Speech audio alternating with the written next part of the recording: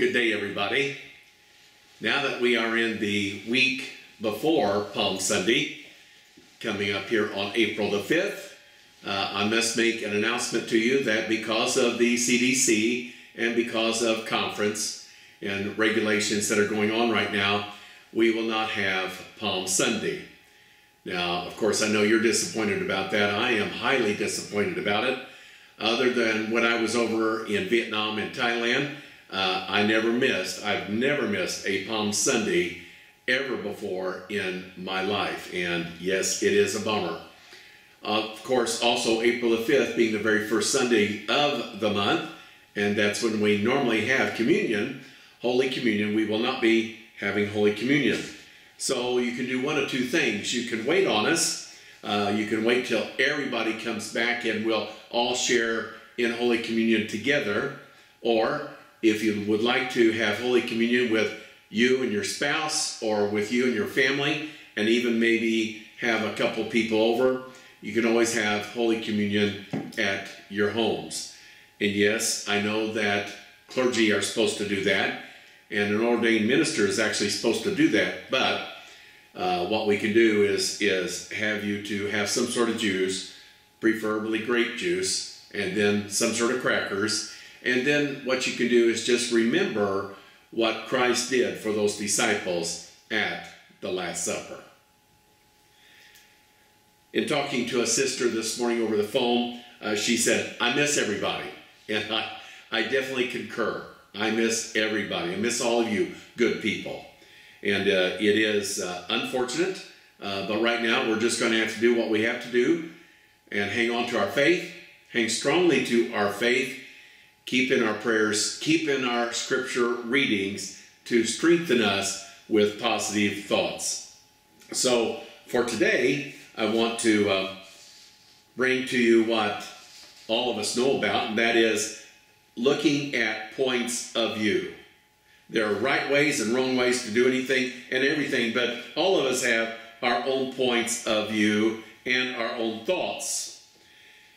Everyone sees things from different points of views, and we all know that as well. If I were, for example, to describe to you the front of my house, go out into the front and start describing it to you, and we had somebody totally different describe the back of my house, you'd wonder where these two houses were, even though they were the same house. But we need to remember that we should be respectful of each other's points of views. The reason it is important, though, for us to consider what God has to say about life is that He sees everything from every angle. Every angle. God's Word can equip us to see things like God does. So if we stay in our scriptures, we can know more about what God would really want us to see from His point of view, the right point of view. From 1 Corinthians chapter 15, verse 34, it says, come back to the right point of view and stop sinning. Some people don't know anything about God. And of course, how sad that is for those who do not know God as their Heavenly Father and Jesus Christ as their Lord and Savior.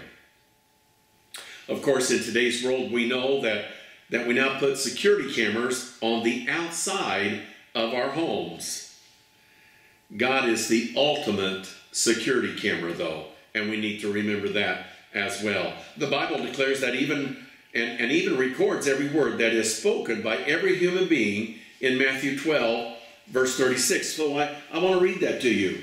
Again, from Matthew chapter 12, verse 36, it says, but I tell you that men will have to give an account on the day of judgment for every careless word they have spoken. Think about that for just a moment and realize we need to keep ourselves in check. Whenever we feel a lack of wisdom, God's Word can help us come back to the right point of view.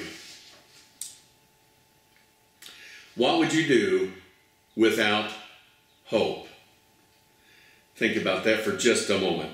From 2 Thessalonians chapter 2, verses 16 and 17, it says, may our Lord Jesus Christ Himself and God our Father, who loves us and in his grace gave us unfailing courage and a firm hope, encourage you and strengthen you to always do and say what is good.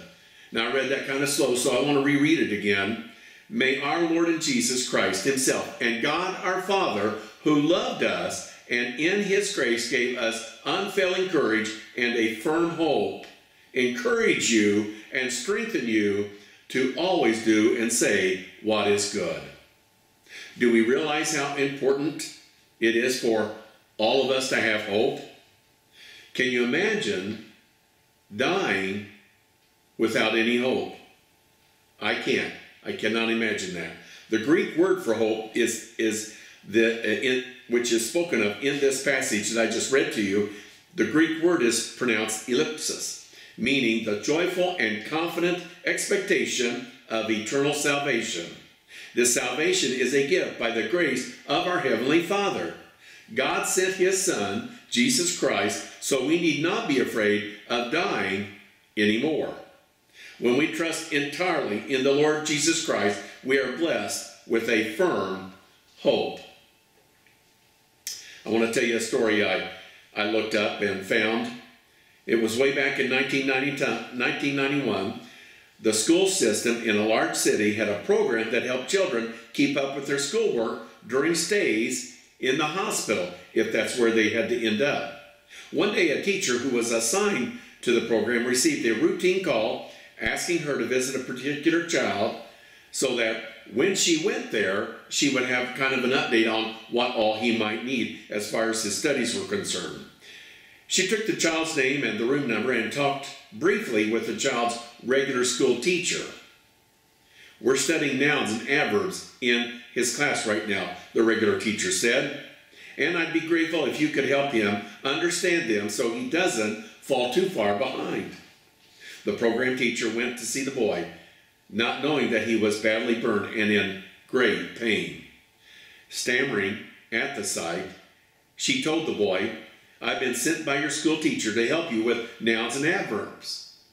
When she left that day, she felt like she hadn't accomplished very much. But the very next day, when she came back once again to help, the nurse came to her and said, what did you do to that young man? Well, the teacher, of course, thought that she had done something wrong. But the nurse corrected her and said, no, what you did, whatever you did, was absolutely right.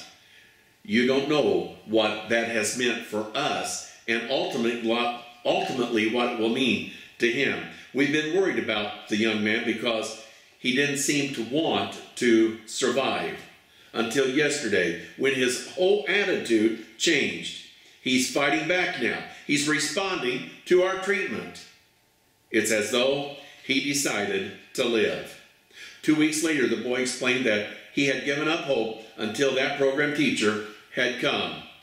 He basically said they wouldn't send a teacher to work on nouns and adverbs with me with a dying kid, would they? Well, praise the Lord, hallelujah. That teacher had no idea what she meant to that young man, but she gave that young man hope. And that's something all of us need. God gives his children hope. So we have a divine purpose for living and lose the fear of dying. In his grace, the Lord Jesus Christ have given us a firm hope. I hope all of you know that. I hope all of you realize that. I hope all of you know how much you mean to me. I do miss you. I know that Lori misses you. I miss coming to church and having others come into the church during the week. But more importantly, I really miss you on Sunday morning and Wednesday nights when we have such wonderful fellowship and we're able to get together and talk about Jesus and what he's done for us. Again, I want you to stay in your prayers, stay faithful, stay in God's holy word, pray for each other, and help each other out in whatever way you might be able to. God bless all of you.